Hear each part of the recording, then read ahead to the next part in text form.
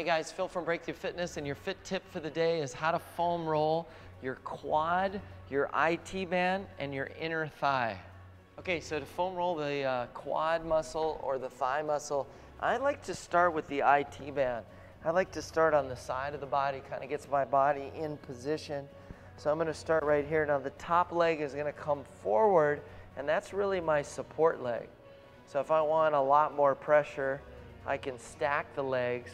If I want to take pressure off, I can put my leg down and use my hand and leg to just adjust so I have the right amount of pressure where I'm feeling those knots and working them out.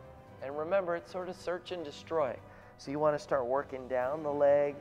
Once I find a spot that's real tender, I want to oscillate back and forth on it.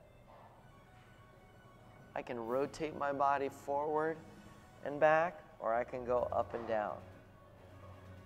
I can, as an advanced technique, I'll just lift this leg up. You can see my bottom leg. I'm straightening it out and then bending it. That's going to get the muscle to move with pressure, and that's also a good way to really break up that tension and that knot. So that's the IT band. Now I'm just going to rotate down and go to the quad. So I was on the IT band, I just roll forward, and now I go right to the quad. I like to start really high up, close to the hip, where the pocket would be on your shorts or your pants, and then start to work down from there. And again, once I find a tight area, I'm gonna oscillate back and forth and see if I can break it up. And add a little more pressure. I don't know if you noticed, but my back leg is now off the ground. So I took it from my toe down all the way up. And of course I can lift and get a little more pressure.